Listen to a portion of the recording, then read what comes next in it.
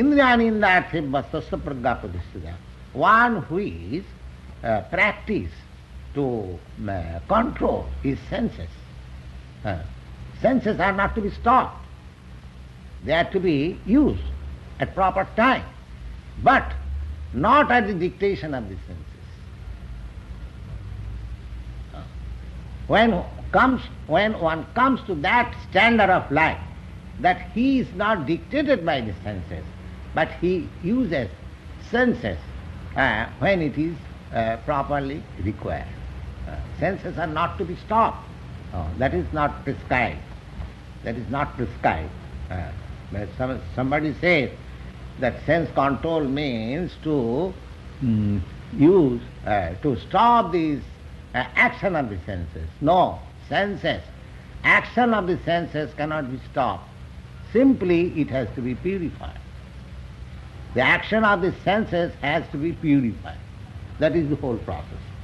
Because as a spiritual living entity, we have got our spiritual senses. Those senses are now covered by this matter. We are not senseless. Just like your coat is cut according to your hand. Because the coat, you will see, the coat has also got a hand. And why coat has got a hand? Because the user of the coat, he has got a hand. The coat is cut according to the hand of the user of the body. Similarly, this material body has been described in the Bhagavad Gita as dress. So unless I have got body, where from the dress comes? Dress has no meaning unless I have got body. So senses are there. And those senses are required to be used, otherwise there is no meaning of senses. But that is spiritual. The senses are to be engaged in the spiritual activity.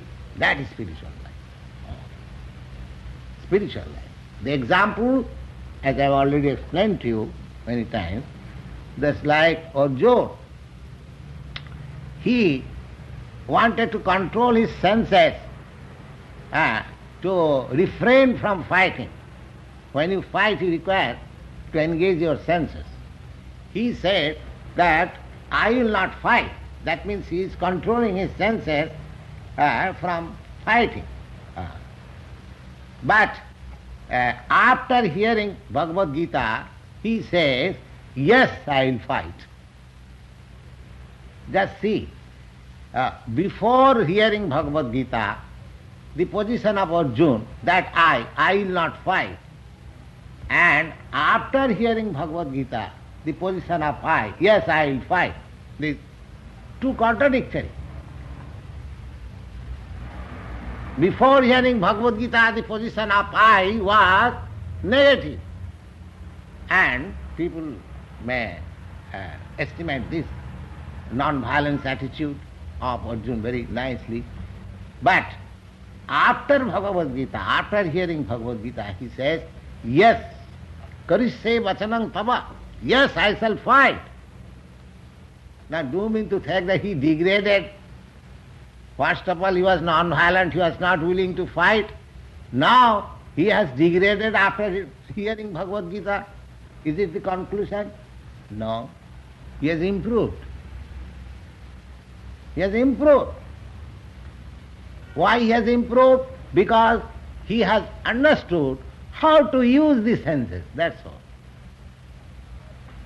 all. In the beginning, he did not know how to use the senses. Therefore, he decided, I shall not fight. I shall not fight. That is his material calculation. So our material calculation is all nonsense. Our material calculation of our activities, they are all nonsense. They are all, causes of our bondage. And when the same senses, they are engaged in the service of the Supreme, that is our freedom. Kāmaḥ kṛṣṇa-karmārpane. Here, the same thing is indirectly explained. Yada sanharati chayam kurmangani. One should know when I shall properly use these senses. That is the sign of a person who is situated in pure consciousness.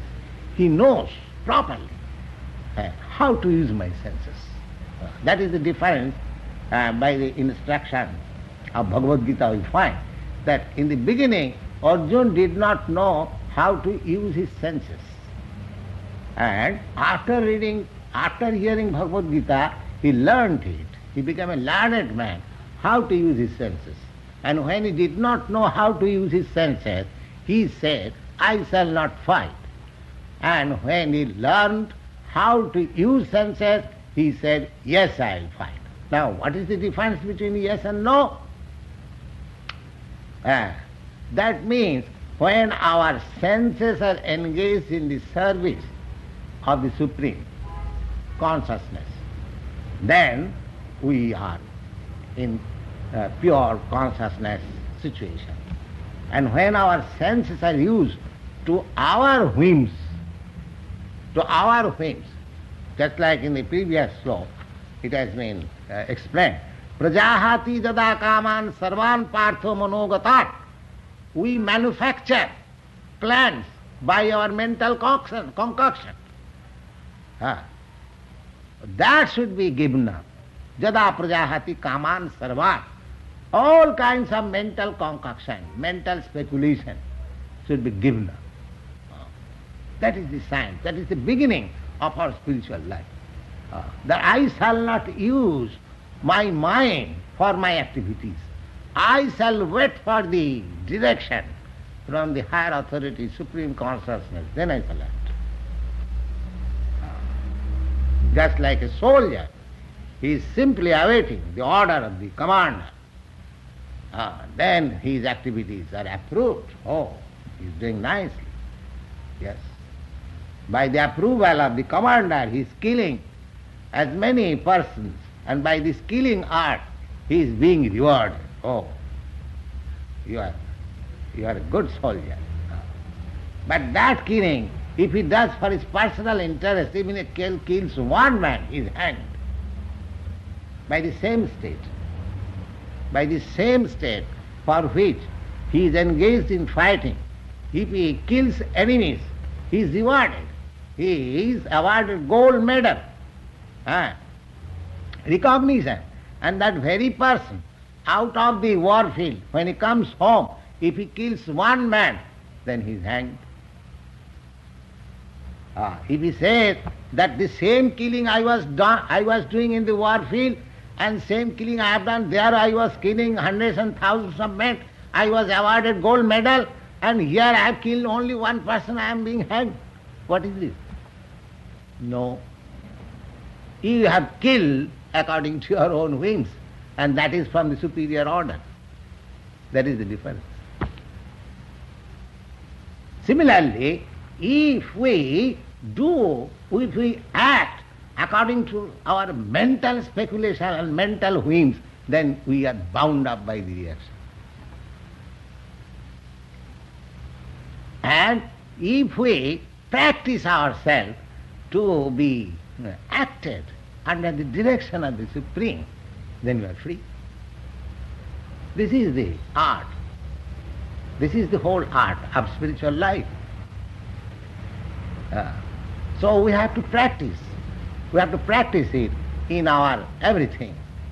Because for so long we are in this material body, we have got so many material demands. We cannot stop the activities of the body. That is not possible. By force, if I stop all the activities of my body, that is not possible. That is not possible.